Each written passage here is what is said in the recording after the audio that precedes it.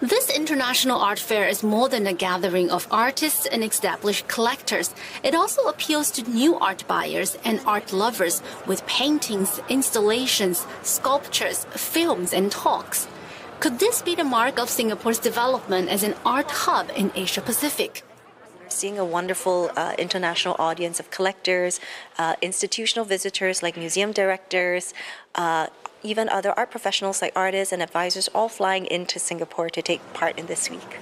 We want to spotlight Southeast Asian art alongside the international peers, and we do this by working closely with the galleries on curated presentations, public art installations, also profiling the region and its art makers within our talks, film, and other programming as well. The artists are becoming increasingly global in their language as well, so it's even easier for international audience to relate to the art from Southeast Asia.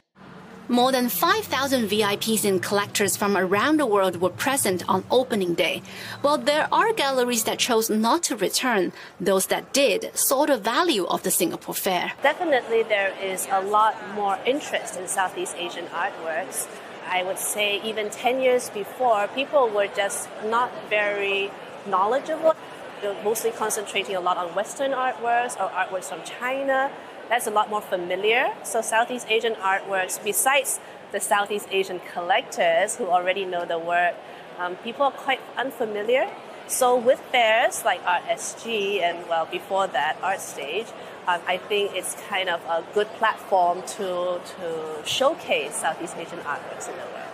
It's our second time visiting ArtSG, coming to ArtSG. We really enjoyed our first year. It was exciting to come.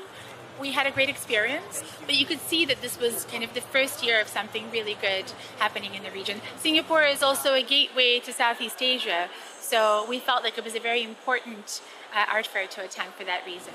There's a growing appreciation for Southeast Asian art, with flagship events like ArtSG paving the way for both local and regional artists. The International Art Fair will also kickstart Singapore Art Week, which runs till the end of the month, in celebration of arts and a diverse art community in this part of the world. Miro Lu, CGTN, Singapore.